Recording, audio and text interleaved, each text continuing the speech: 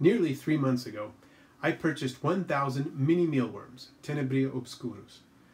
First, I wanted to determine whether they made a suitable live food for many of the creatures that I kept, and then I wanted to determine whether or not they were as easy as normal mealworms, Tenebrio molitor, to culture.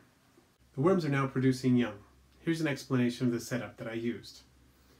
I used a plastic container which I ventilated with screen and chiffon mesh. The substrate is approximately 1 inch of cocoa fiber, thanks to Histodude of arachnoboards for that tip. Maintenance is very simple. The dry foods I offer consist mainly of chick growth crumble and fish food pellets. Moist foods include slices of apple, sweet potato, and similar items. I also add water crystals periodically. Within a month or so of adding the larvae, most of them had pupated. The emergent beetles were, not surprisingly, much smaller than normal mealworm beetles. They also have glossier, less elongated bodies. Recently, maybe 2 weeks ago, I noticed tiny larvae, and within a week or so thereafter, noticed lots of larger larvae.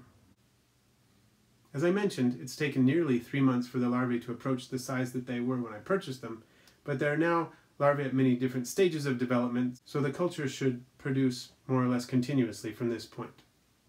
It seems that the mini mealworm is quite simple to raise, and in fact, no more difficult than its cousin, the common mealworm.